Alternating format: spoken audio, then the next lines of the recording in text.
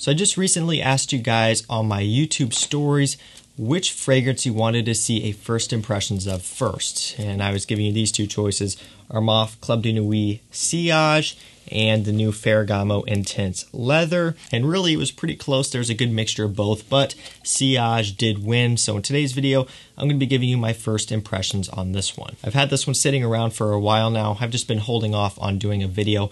Unfortunately, I haven't been able to find this one at any of the main discount websites. So FragranceNet, FragranceX doesn't seem to have this one yet. However, I have found it on eBay by the seller One Perfumes. They have great feedback, and I've bought quite a few fragrances from eBay from some of these top sellers, and I've actually bought from this seller many times before. I will just leave a direct link down below so it takes you to this listing. They do have it for $54, which is the cheapest that I can find this one online currently. Again, this seller 100% legit. I bought with them many times. You do have to be careful when buying on eBay, but if you stick to big sellers like this one, you'll be okay. And really there aren't too many other options until some of the main discounters get this one in stock. So if you want to grab a bottle for yourself, that link will be down below. So from what information I know about this one so far is it is a Silver Mountain water clone. So we have another Creed clone done by Armaf following in the same Club de Nuit line. So I'm curious about this one. I just recently checked out Milestone,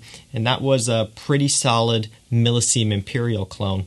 Let's go ahead and see what this one's about. And I always like this. If you couldn't already tell that it was going to be a Creed clone, they pretty much completely rip off Creed with this little information card. It gets the job done, I guess. So pulling the bottle out of the box, this one's quite eccentric. It's very shiny, very reflective, definitely going to be one that attracts a bunch of scratches. In fact, the back of the bottle already has a bunch of scratches, as you can see right here. You can see it's a pretty deep gouge, quite a bit of smudging, micro scratches on the finish, and it's going to be a fingerprint magnet as well. I really don't care at all. This is a pretty cheap fragrance. If this was a niche fragrance, I might be a little bit bothered by the scratching portion, but I really don't care. I'm just bringing that to your attention because this is a very bright finish, and when it does end up getting scratched up, because that is going to happen unless you baby this bottle, it's going to show it pretty well. But it's your usual Club de Nuit presentation. You have the diamond studs in the cap and the little medallion on the front, which is glued down, but if it does come off, there's a little chain there as well. Yeah, it's a presentation you're probably very familiar with. Not too bad. Bottle does have quite a bit of a heft to it, and these are 105 ml bottles. Not really sure why they don't just go with 100s, but hey, you get 5 extra mils, so it's pretty cool. You've got your sticker and batch information on the bottom. Pretty standard stuff. Let's not waste any more time with the bottle. Let's go ahead and jump right into the scent. So first time spraying this one on here. Black atomizer, looks nice, and it already came primed, so let's hit it with a couple sprays. Pretty good atomizer, again about what you'd expect from these bottles. Right off the bat, it does smell very similar to Silver Mountain water. It does nail that inky type of smell spot on. You get that bergamot, you get that black currant. You just get that inkiness, kind of a green, cooling tea type of smell.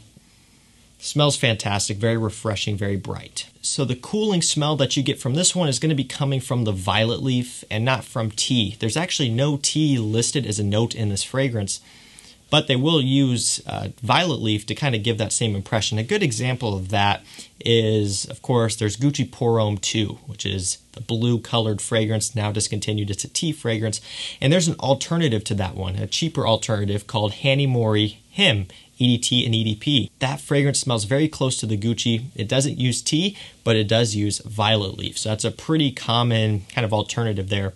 And it does come across very nicely. That black currant violet leaf mixture does give you the impression of tea and just that overall very cooling smell that you get from Silver Mountain water. It's all about citrus, musk, and to be honest with you, Silver Mountain water is one of my personal favorites. It's just such a cooling, refreshing scent, great for the springtime, one to calm you down, put you in a nice, relaxed mood.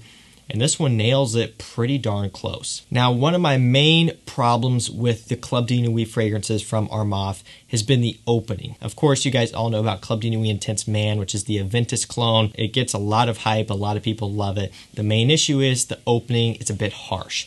When I checked out Milestone, which is another newer release and is a clone of Millésime Imperial, I found that the opening of that one was a little bit off as well. I didn't like the opening. However, with this one, right here off the first spray, and this is on paper, I don't get anything that's wonky about this one. I mean, it nails it right off the bat, so I'm very impressed here. They've definitely upped their game and really improved their quality here with this one. So I will go ahead and read off the note breakdown on this one. Up top, we have bergamot, blackcurrant, lemon, violet leaf, lime, and ginger.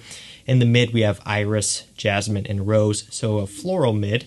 And in the base, we have ambroxan, musk, cedarwood, and sandalwood. So not picking up on any of the florals yet, but I am getting, obviously, a lot of that musk, a lot of that black currant, and of course, a lot of that violet leaf and citrus. Same thing here on skin, opens up very vibrant, very fresh, very invigorating, very cooling. It really does do a good job of nailing that Silver Mountain Water DNA. Now on skin, it does come across a little bit different, maybe a little bit sweeter than Silver Mountain Water, but it still does nail that really well and does give you that Silver Mountain Water vibe. Like I said, I see this one as being one of the better alternatives for Creed from Armaf. You know, just what they've done so far in the past. They are a clone house.